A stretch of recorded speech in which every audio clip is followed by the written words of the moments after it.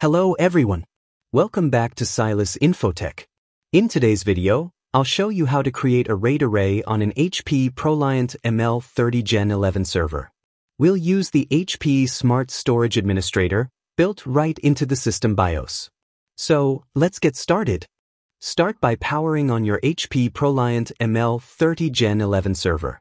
When you see the post screen, press F9 to enter System Utilities. This menu gives you access to hardware settings, including RAID configuration. Inside System Utilities, select System Configuration, then choose BIOS/Platform Configuration, RBSU. Next, select Storage Options, then SATA Controller Options, and enable Intel VROC SATA support. Intel VROC SATA support refers to the ability of Intel Virtual RAID on CPU, VROC, technology to manage RAID arrays using SATA drives directly connected to the CPU, without needing a traditional hardware RAID controller. After enabling Intel VROC SATA support, save the setting by pressing the F10 key. Then select Yes to confirm and save changes. Next, press F12 to save and exit. To apply the changes, reboot the server.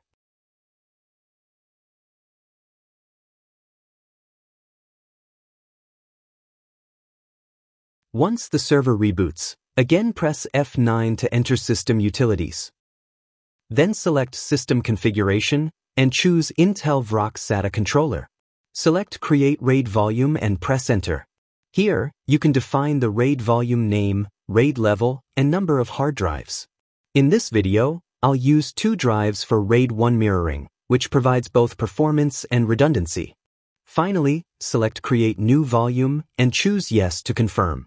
Be sure that all data on the selected drives is backed up, otherwise it will be lost. And there we go. The new logical drive is ready to use. You can verify it by selecting RAID volumes. Press Escape to exit SSA, then choose Save Changes and Exit in the System Utilities menu. Your RAID configuration is now complete and stored in the controller. And that's it. You've successfully created a RAID array on your HPE ProLiant ML30 Gen11 server.